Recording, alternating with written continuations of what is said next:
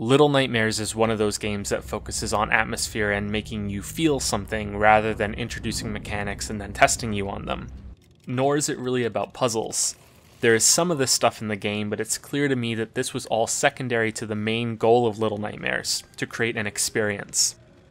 This game is very short, so I have to put the spoiler warning early for this one so I can continue using footage. I'm also going to speak a bit about Inside and Limbo, and I highly recommend that, if those are two of your favorite games, that you stop watching this video and play Little Nightmares first. It shouldn't take you long, and this video will still be waiting for you when you're done. For those who have already played it or don't care about spoilers, let's continue with those other games I just mentioned. If you've watched my video on Inside, then you might be furious right now that I even bothered to do a video on something like Little Nightmares. Why would I waste my time when it's clearly not a genre that I like? Well, that's sort of the point of this video, because surprisingly, I enjoyed my time with Little Nightmares. Quite a lot, actually. I suspected I would after watching the trailer because this type of setting really appeals to me. This surreal nightmare dreamscape stuff. But there's no denying that Inside and Limbo are quite similar to that, yet they didn't grab me. I didn't enjoy them very much. They're nowhere near on the same level as Little Nightmares. This feels like a big conflict to me. It's something I've wanted to discuss for a while now, and then this game comes along with a fresh way to compare these different experiences that I had. And that really is the key word here. Experience. It's arguably even more important than the word game for what we'll be discussing. Way back in my Dragon's Dogma video, I made a short list of broad reasons that people play games. It's rare that a game will fit purely into one of these categories, and I highly doubt that many developers intentionally go out of their way to focus on just one. There's a category that I now realize is missing from this list, and it's one that I think I've undervalued until recently. Even though it's something I enjoy and have also brought up in past videos, I didn't think to include it back then. So number 7 on this list, for the experience. This reason to play games is the most difficult for me to measure. It has a lot more in common with appreciating music and art. For some people, this will be the most powerful reason to play a game, and I have a growing suspicion that it's also something more and more people are seeking from the games that they buy. To the point that some people might be exclusively wanting that, instead of traditional story or gameplay. Most games don't try to do just this though. Many are mixed with other types of things that games can do, some more so than others. I'd argue Subnautica is one of the strongest examples. The game has this intended experience of being stranded on an alien world, which was a big part of the appeal for me and what I spoke about in my video on the game. But there are too many mechanics here and a research-based progression system for it to solely fit under an experience, even though that'll be the big draw for many players. In a game like Inside, though, you see something different. There are platforming sections and puzzles, but that's never what I see people raving about when they're talking about the game. And with over 1,000 comments on the video I did on it, I have read a lot of that raving. It's about the atmosphere, soaking up the world of the game, inspecting it, and losing yourself to speculating about what's going on. It's about the experience. It's about that stuff. A problem arises here, however, in that I'm not alone in finding this sort of thing difficult to measure. Even those who love the game will struggle as well. There's no solid ground to start building a conversation and context on. It almost always leads to, you just don't get it. So I don't get this game, I just don't get it. So let's look at this from another angle. Enjoying a game's experience in this way is just like your response to hearing a new song or trying a new type of food. Are there reasons why you like or dislike those types of things? Absolutely there are, but for most they'll be too hard to fully understand, especially with food. It could be something genetic and out of your control, or you might have to trace it all the way back to disliking something so intensely when you were really young. Something you hated so much back then that the reaction has been burned into you, and now you reject everything that tastes similar. Now here's a video game that you don't like in the same way. It couldn't reach you. The experience failed to take you in, for whatever reason that might be.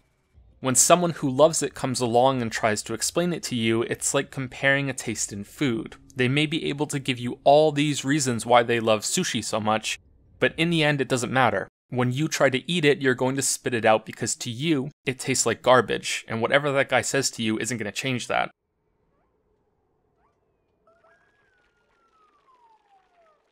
Most people know immediately if they like a meal or like a new song. There will be some people in the middle that take a while to decide. An acquired taste or an acquired distaste is something I hear a lot about in music. But most people just know. It hooks them or misses them. They like it or they don't. A game's experience speaks to them or it doesn't. For other games that are like Subnautica that have something else in addition to the experience, this isn't a massive problem. There are other things to like.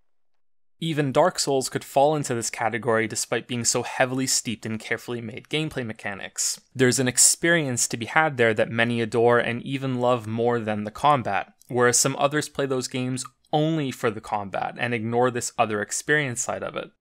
You can also use this to understand why some people unabashedly loved No Man's Sky. Some of these people defending the game will be hipsters or contrarians, or both, the dreaded contrarian hipster like the Canadian goose of internet trolls. But some people did love the experience that game provided. This is how strong this part of games can be. It can shine through a lot of other huge problems a game can have and still hit someone as a great time. This is a realization I've been circling around for a while now. I fully grasped it after I wrote my review for The Last Guardian and then went back to play Ico, Shadow of the Colossus, and then The Last Guardian a second time. I struggled to write the script for the video, which ended up not being made, and this is a big reason for that. These games are about a unique experience they provide for the person holding the controller. When it succeeds in making a connection, then you can understand why the games are so venerated by many when the game is discussed. But you can also understand why that reverence is rejected and misunderstood by those who didn't make that connection. It's like a song that speaks to you. You can relate to it as if it was written just for you. It's that strong of a connection, but not everyone is going to feel that way. Ico was a genuinely boring experience for me when I first played it as a teenager. I rented it when the box art caught my eye and I didn't even finish it. It was still just as boring when I finally did finish it a few months ago. My reaction to The Last Guardian was similar, even though I can appreciate that it's really just a better version of Ico. I can understand what they were trying to do and I can even admire where it succeeds, but it didn't get to me. It was boring. Meanwhile, Shadow of the Colossus is one of the best games I've ever played. It's comfortably in my top 5 of all time, and playing it through from start to finish for what I think was the 8th time was still a great evening, because I was able to connect with everything that game is trying to do. To bring this back to Little Nightmares and Inside, you might wonder what's the point of trying to judge them in the way that I look at games on the channel, and that's also one of the main points I'm trying to make here. The way I approached Inside was, in a way, inherently flawed. I judged it as a game when it was trying to be an experience. For me, it failed as a game, and I found it completely stale as an experience. So I couldn't really get a hook into it for proper criticism, in the same way that it couldn't get a hook into me to enjoy it. Does that mean that I shouldn't have reviewed it? Well, I don't think so, especially since I don't officially score anything that I look at for the channel. Many other people were unable to connect with Inside, and it's important that those who don't give their honest reaction. Imagine how unsettling it would be if you were alone in disliking something, when in reality it's that many other people who feel the same are just keeping quiet. That said, I do think I'm going to be taking a different approach from now on when it comes to these types of games, as long as I'm able to properly identify when something is trying to primarily be an experience.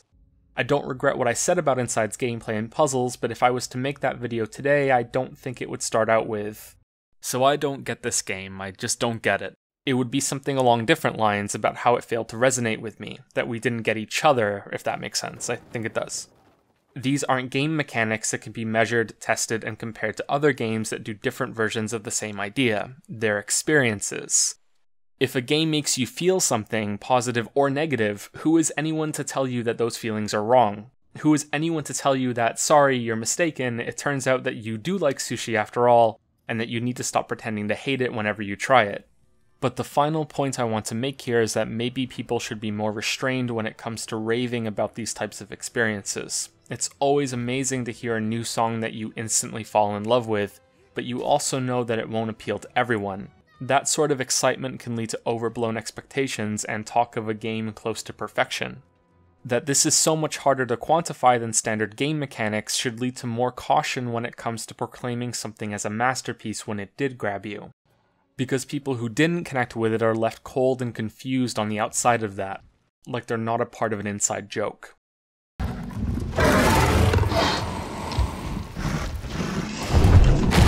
Dietis new folk nezi, otuoroi, otrikua.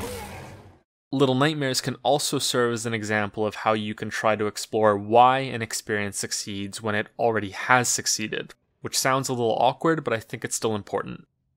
I think it's near impossible to try to work this out, especially on the more emotional side of experiences, when you are unable to fundamentally connect with what it was trying to do. I can't tell you why Inside failed to get me, I can only tell you that it didn't. Little Nightmares is a 3D game that may initially appear like a 2D one. You travel through a series of locations and overcome dangers, but each place has a lot more to explore since you're not trapped on a single horizontal plane. This makes a huge difference when it comes to getting through areas and working out the solutions to puzzles, because there's many more potential paths instead of just moving left, right, up, or down. Climbing is also used often to get around, which is a good way to start on the game's controls. You play as a little girl in a yellow raincoat named Six, information that the game never tells you while playing. I had to look this up separately on the store page. Same goes for the name of the location you're moving through. It's called the Maw, and if that is ever shown within the game itself, then I missed it. There was a lot more to Six's moveset than I was expecting in comparison to other atmospheric platformers that I've played. You have to hold down a button to sprint, another button to crouch and sneak. When combined, you can end a run in a slide. There's another button to hold things, which can also be used to throw objects. Holding is also used for climbing and pulling things around, meaning that there's a satisfying clinging effect that you can learn to rely on when you're jumping and grabbing onto ledges. It's not so different than the grip mechanic in Shadow of the Colossus. This, combined with more open environments, makes Little Nightmares feel more substantial in the part of it that is a traditional video game. You can never attack your enemies, but there's a lot more involved in avoiding them than simply holding right on the control stick. You have to time sprints, jumps, climbs, and even slides to avoid being captured, and there is rarely a single set path that you're meant to follow, except for the scripted chase sequences. You have the freedom to use all of the room you're trying to get through. There's a focus on stealth that complements this freedom. Being detected doesn't trigger a fail state, so these semi-open environments with a lot of climbable clutter can become part of a mad scramble to get away. There's also a puzzle-like approach to the two main enemy types you'll encounter, the blind long-armed man and the monstrous chefs.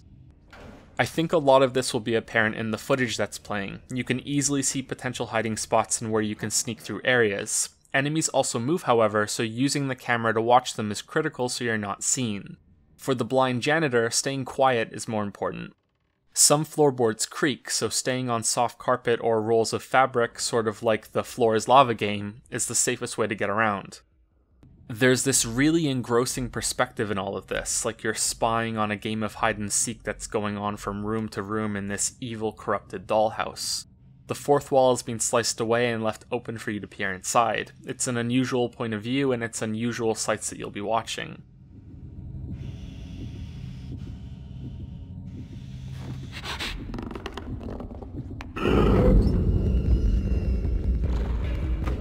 The experience of Little Nightmares is only half of what the title implies. I was expecting something that was far more loose and disconnected, that the main character would be caught in layers of dreams and nightmares and constantly be waking up and cycling through them.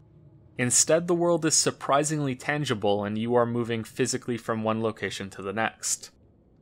The nightmares are still here in the unsettling imagery you'll see in each of the game's rooms. For me, and I imagine most others, the game was never outright horrifying. There were also no jump scares or moments of sheer terror.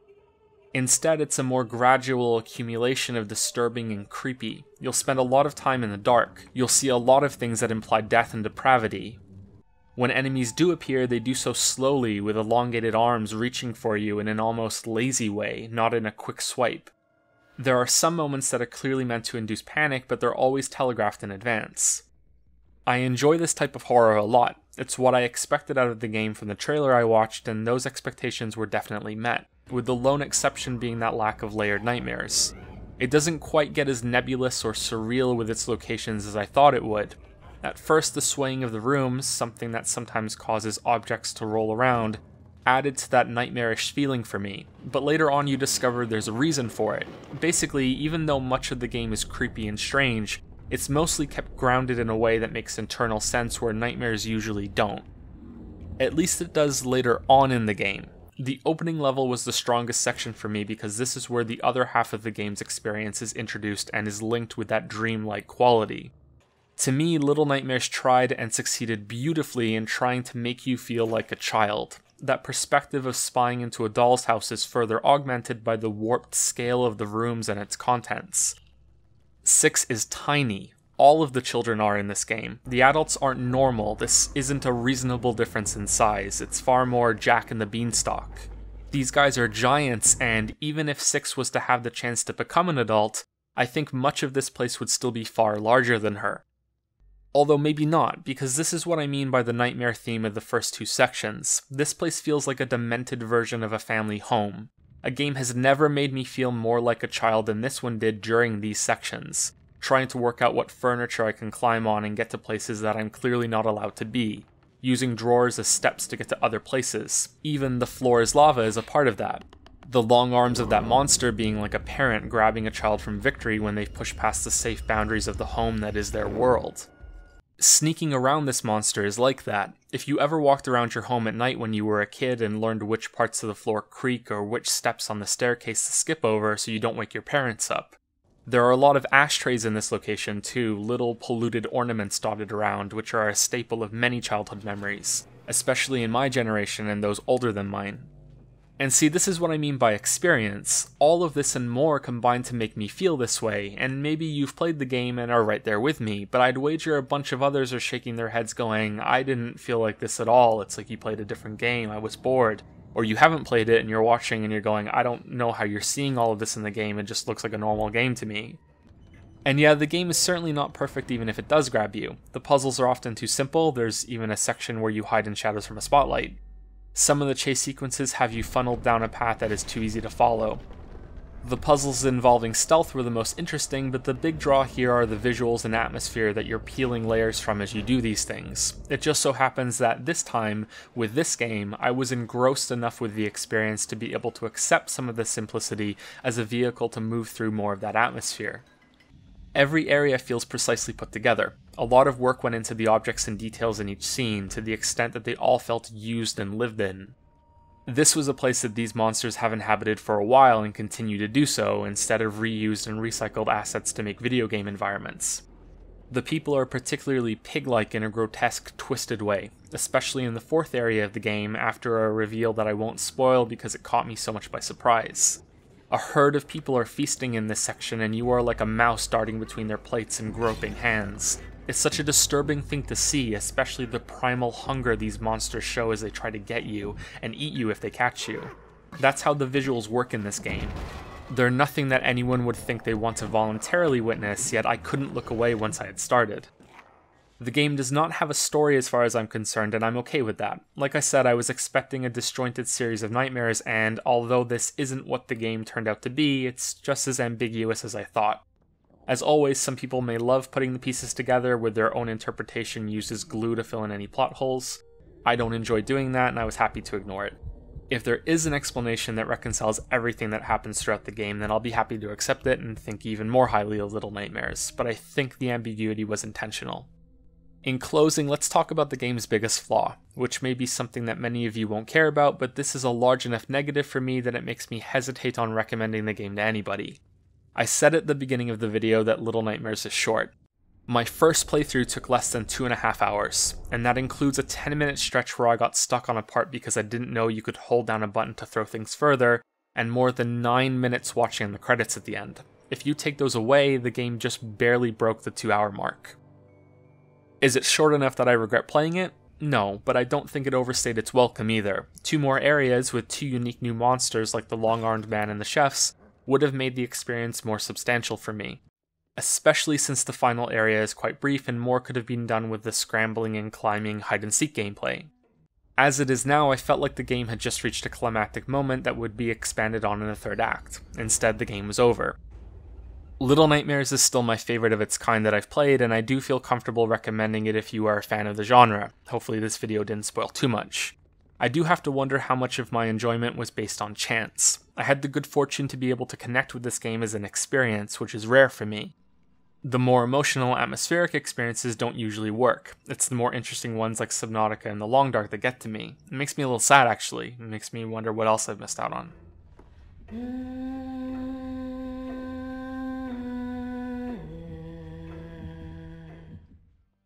This video was made possible by over 400 people through Patreon. The names scrolling on the screen right now are those who chose to be included in the credits. Thank you so much for the support, everyone. Channels like mine wouldn't be possible without it. I hope you enjoyed the video, and I'll see you next time.